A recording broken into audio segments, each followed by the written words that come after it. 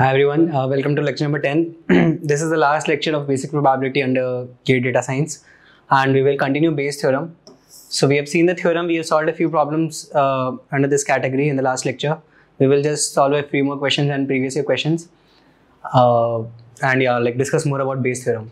So just to discuss the theorem, we need to find the probability of A given B, but this is not very easy to find. So what we do is we just find the contribution of B in the probability of A. So it's like what? It's probability of B given A has already happened times probability of A upon probability of B. Right? This is what Bayes theorem was. So we will discuss more questions on this. So a bag contains 4 fair and 3 unfair coins, and probability of heads for any unfair coin is 1/3. A coin is drawn from the bag and tossed. What is the probability that it will end on heads? This is the first part. This is from total probability. Now let's say you tossed a random coin from the bag and it landed on heads. What is the probability of the coin which you tossed was fair? So it's an easy problem. Bag contains 4 fair and 3 unfair coins. Probability of heads in a fair coin is 1/2. Probability of heads in an unfair coin is given to be 1/3. Now you took out a coin at random and tossed it.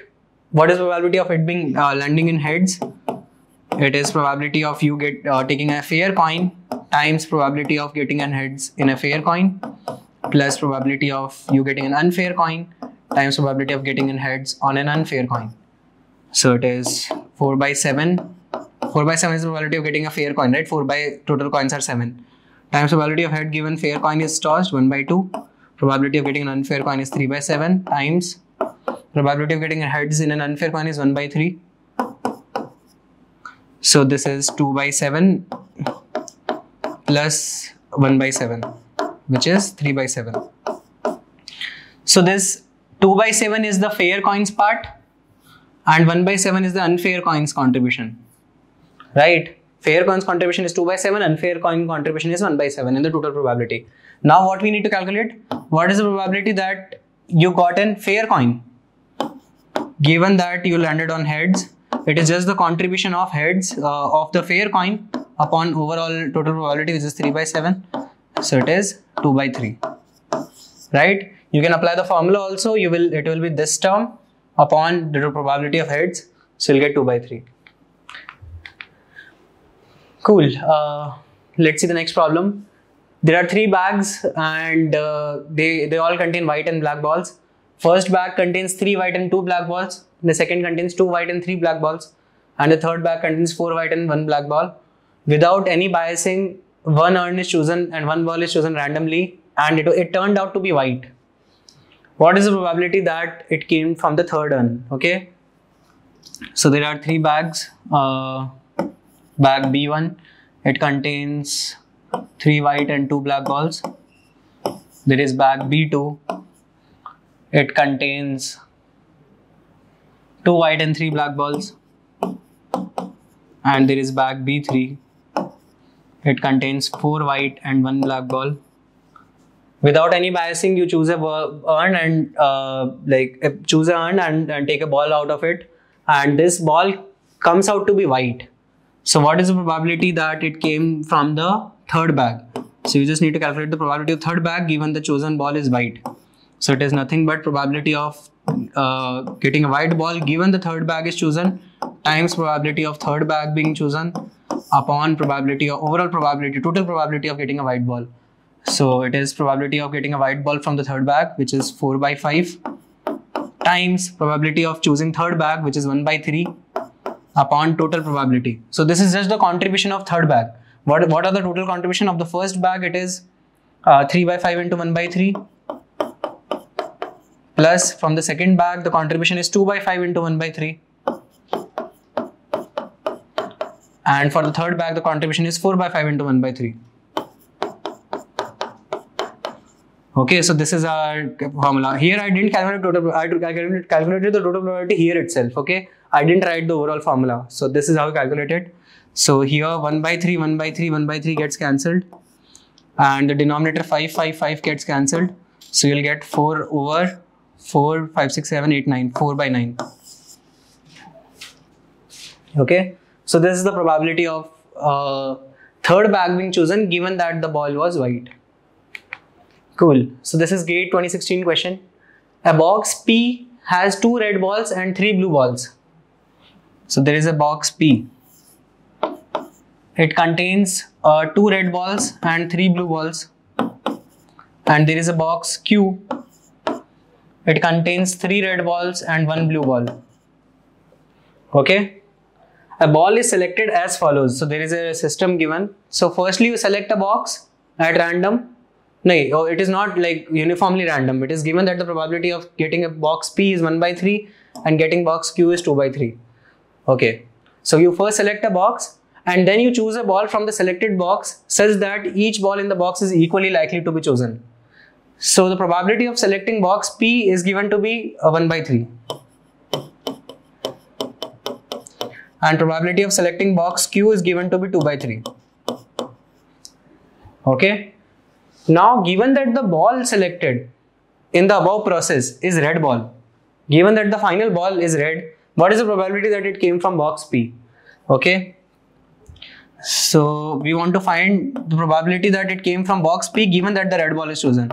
So it is nothing but probability of getting a red ball from bag P times probability of getting bag P upon overall total probability of getting a red ball.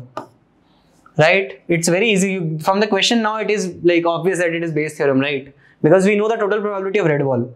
But now it's the reverse engineering problem. Given that the ball is red, what is the probability that it came from bag P? So it is just the contribution of bag P, which is this.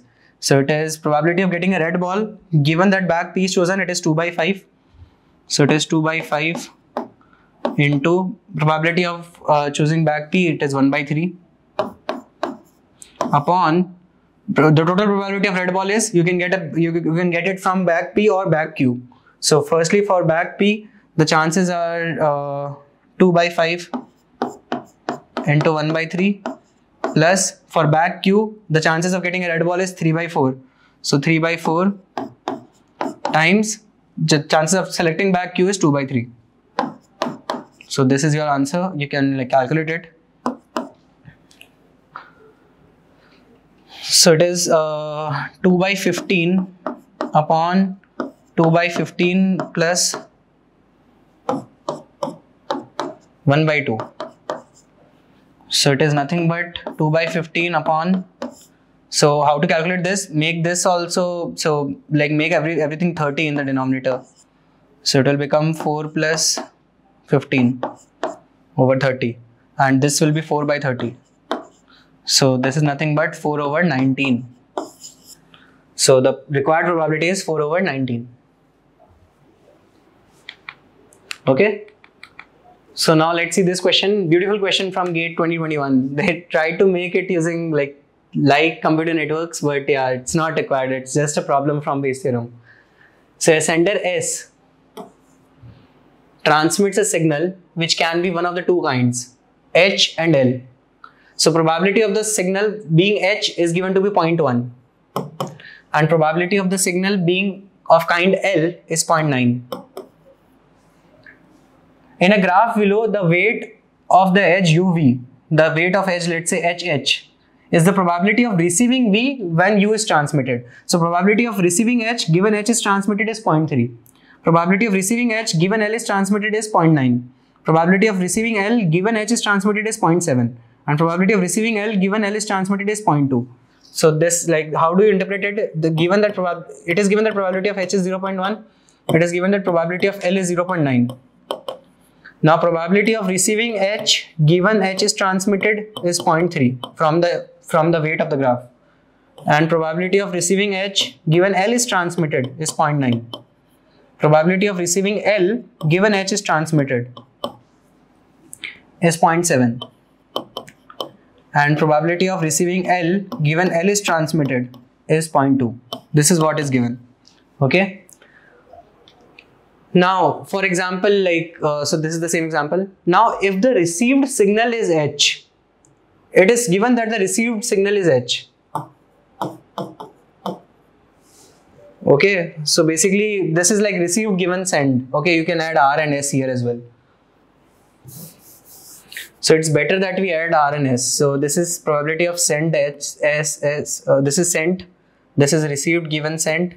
This is received, given, sent. Received, given, sent. Received, given, sent. Okay. Now it is given that the received signal is H. What is the probability that the transmitted signal was also H? So you have to find the probability of transmitted signal being H, given that the received signal is also H. Okay. So you are given the final total probability that the received signal is given to be H. So it now is from Bayes theorem, right? We don't know this, but we know the reverse of this. We know the reverse of this, right? We know probability of HR given HS. So it is from Bayes theorem. It is nothing but probability of received signal being H given the transmitted signal is H times probability that transmitted signal is H upon the total probability of received signal being H. So it is nothing but probability of this is given to be 0.3. So 0.3 times probability of send signal being H, 0.1,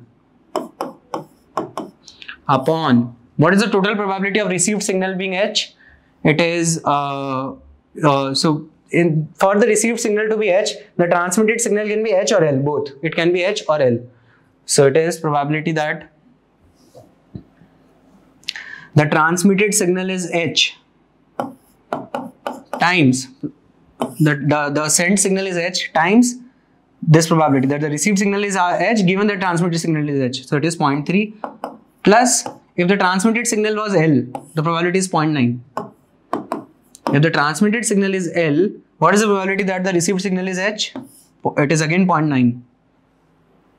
Okay, I might have probability that the received signal is H given that the transmitted signal is L. It is 0.8. Okay, it's not 0.9, it's 0.8.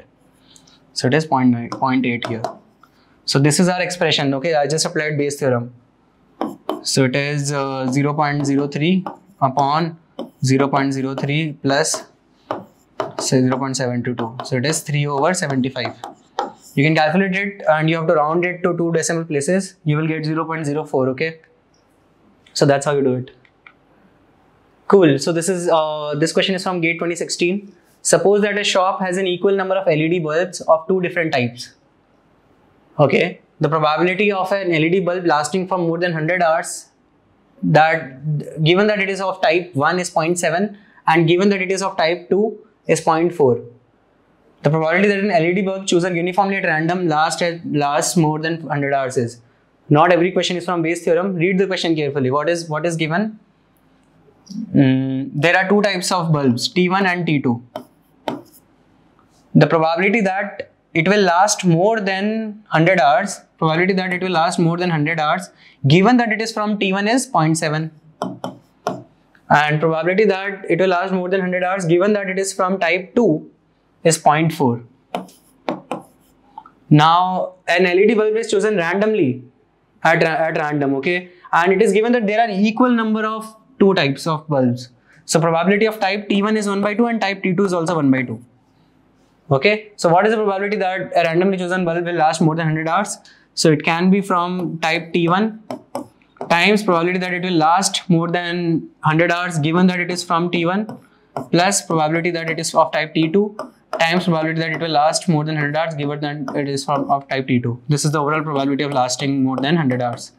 So it is 1/2 times 0.7 plus 1/2 times 0.4. Okay. It is 1.1 upon 2, it is 0.55. Okay, this is total probability question only. Had it been the question be like this way, ki, given that a randomly chosen bulb, LED bulb lasts more than 100 hours, what is the probability that it is of type T1? Then it is Bayes theorem, then it would have been this thing upon 0.55, right? So now you got it, right? Like just read the question carefully, what it wants, and you'll be able to do it. Cool. So this problem, consider it as an homework problem. I'll not solve it here right now. We will have discussion sessions live and I will solve it here. It's an amazing problem of Bayes theorem. Read it carefully, try to solve it, and don't look up internet, try to solve it on your own. Okay, it's a beautiful problem and we will discuss it, okay, in the discussion session. So I'll just take a screenshot and try to solve it. And it involves all the concepts that we have seen so far. and we will solve it. Okay, cool. So thanks a lot. We have discussed like all the basic probability axioms, theorems, everything. Now we will go deep into random variables, statistics, which are part of GATE DA course. Thanks a lot. Bye.